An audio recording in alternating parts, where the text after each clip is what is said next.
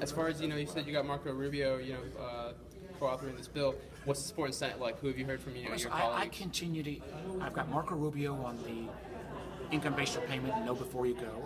I've got a couple of other Republican senators, John Thune and Kelly Ayotte, on the ability to take part of your salary pre-tax against your student debt. Starting bipartisan means your chances of actually getting something passed go up dramatically. We're going to come back and look at this issue next week when Congress reconvenes.